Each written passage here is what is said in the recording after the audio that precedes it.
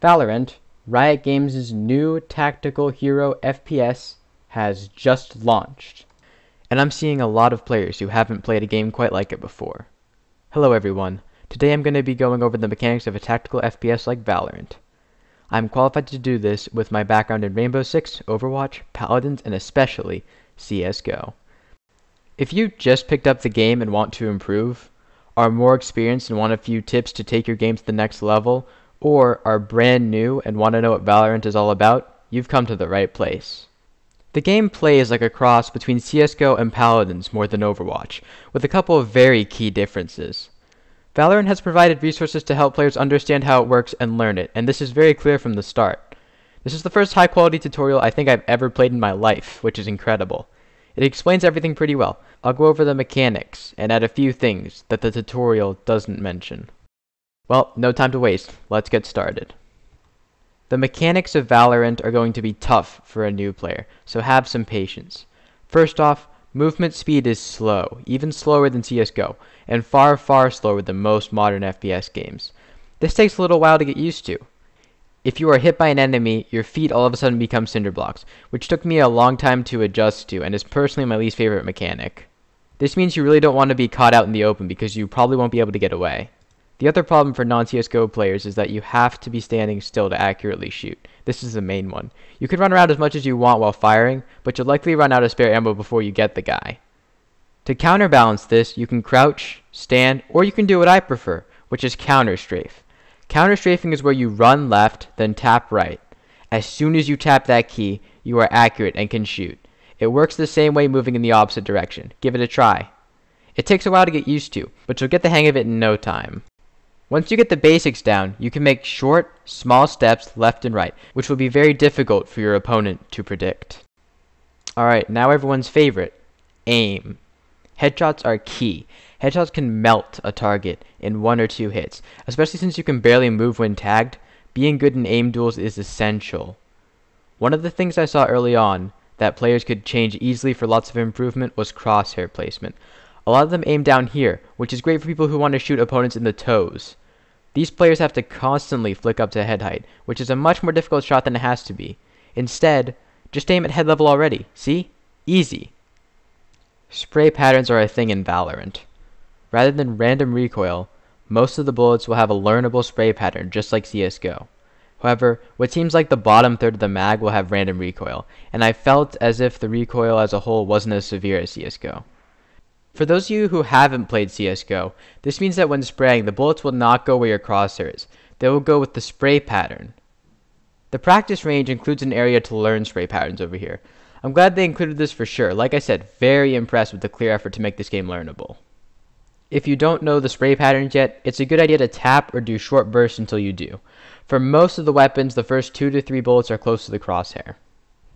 The other thing you'll want to do as you learn maps is pre-aim corners or pre-fire common spots, like this. It's much more difficult to kill someone who has shot at you before you even registered their existence. Speaking of which, I was struck by how easy the maps were to learn. There are only a few lanes, and the maps are relatively small. They reminded me a lot of a mesh between CSGO, Battalion 1944, and a broom closet. If you want to learn the map quickly, just press M, and you can see the whole map. I would recommend playing different sites and moving around the map so you can learn it more quickly. However, due to the small size of the maps and the volume of footsteps, I don't think the defenders will be doing much pushing. Speaking of noise, we're going into our first advanced concept, silence. In Valorant, you can walk, which is bound to left shift by default. I was happy to see that footsteps are loud compared to shots, which was always an issue for me in CSGO. I like that they make it so you don't have to turn up the volume super high. However, that means that if you run everywhere, your opponents will hear you coming long before you get there, which will make you an easy target. Instead of running everywhere, you should walk when you can. If the opponents don't know where you are, this gives you an element of surprise, and also applies a lot of pressure and paranoia to the opponents. If a teammate is walking, it is common courtesy to also walk, and not give away their position. Another thing you should think about is trigger discipline. If an opponent walks by without seeing you, you may want to wait before you shoot, in case more opponents come in, having assumed that their teammate cleared the area, which will lead to some easy multi-frags for you. Alright, let's talk about angles. In most games such as COD or one of my favorites, Battlefield 4, you are taught to run around and essentially hunt for enemies. Valorant is very different.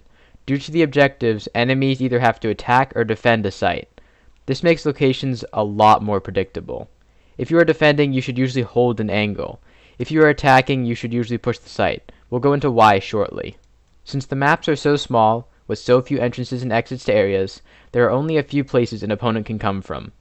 It'd be beneficial for you to position yourself so that you only have to look at one spot at a time. This will make crosshair placement easier. In addition, vary your angles. You don't want to be too predictable, because that will make it far easier for opponents to find you. You'll get pre-fired and such.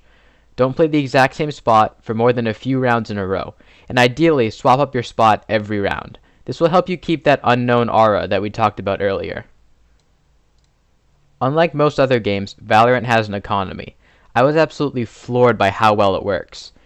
The weapons mirror weapons from CSGO, but the way in which the economy works is so much better. You get money for winning a round, losing a round, and defusing and planting the spike.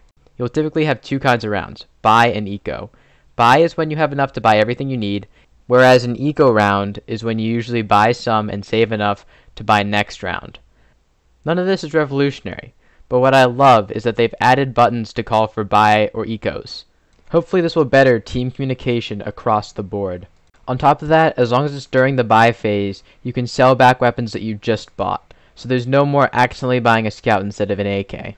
The only thing I have to say that's negative about this is that the weapons to me are all basically exactly the same. They all look the same and I can't tell which is which when they're on the ground. They're all named things like Phantom and Ghost, so it's hard to tell them apart by name. And on top of that, they all feel like they kind of have the same power to me. It doesn't seem like there's a lot more power from the more expensive weapons, as opposed to the less expensive weapons, but I'm sure I'll see that difference more as the game progresses. Nonetheless, I've picked a favorite, the Ghost, for its versatility, cheap price, and reliability. The other thing I would say about the economy is don't focus too much on the weapons. The abilities are very important too. Let's go into abilities. First off, I'm not that great at using the abilities. My timing was off a lot of the time. Enjoy this clip of me frantically panicking as I try to get off the camera while Brimstone approaches my position. Spoiler alert, escape does not get you off the drone, though I did try pressing that many times. I do love the abilities though. They're divided into four main categories: info, damage, flash, and smoke. An example of info would be the Recon Bolt by Sova. An example of damage would be my personal favorite so far, Raze, with her nades, which compensate for my lack of ability to clear corners. The only issue I have with her is that she has an auto-locking robot, which I don't think has a place in a game like this, but other than that, everything is really well balanced so far. An example of a flash is Phoenix's curveball, which I love. Check out this clip to see the potential of it. And smoke would include Jet's Cloudburst, which I also really like. In Overwatch and Paladins, I feel as if the abilities overshadowed the gunplay, but in this it's certainly not true. I think there's definitely a good balance, and almost all of my frags were actually with the weapons. There's a couple of types of abilities. One is where you just get it every round for free and you can use it once per round. If you get 2 kills, you can use it again. The others you have to buy, and you can use those for however many times are allotted for that particular ability. Something I was pleasantly surprised by is that you can actually use all the different agents at the training range, so that when you buy them for the game, you actually know exactly what you're getting. This is one of my qualms with Rainbow Six, and I'm happy to see that it's not present here. I'd recommend trying them all out like I did, and you can see exactly what you like. The last things I'm going to go over are a couple of common mistakes that I've been seeing that you can omit from your gameplay to have a better experience right off the bat. The first one's a fairly simple fix. Make sure that you manage time and actually play the sites and the spike. The most anticlimactic thing is a long drawn out battle followed by someone who doesn't plant or doesn't take a site and runs off in some random direction. It's an easy way to lose a round if you're not careful. The second one is going to be crouch peeking. You're slow as it is already just running. Crouch peeking is so incredibly painfully slow that someone will see you way before you see them, because when you crouch your body's much wider. The last thing I would say is use the abilities. The abilities are cheap, they're very effective, they offer a lot to your team, and they could make for some easy frags. I plan on putting out a video later focusing on the mechanics and movement of Valorant, especially counter-strafing. I know that took me a long time to figure out when I learned it. You should also watch out for a second, more strategy-based intro to Valorant. I think that would be very beneficial for some of the players who haven't played a 5-on-5 diffuse mode before. Learning all the nuances of strategy and timing can take a while, and if I can offer you a shortcut, I'd be happy to do that. So far, I've had a really good time with Valorant. I'm excited to see where this game goes. and I can't wait to try out the rest of the champions. I hope this video was of value and helped you out. Best of luck and have a great day.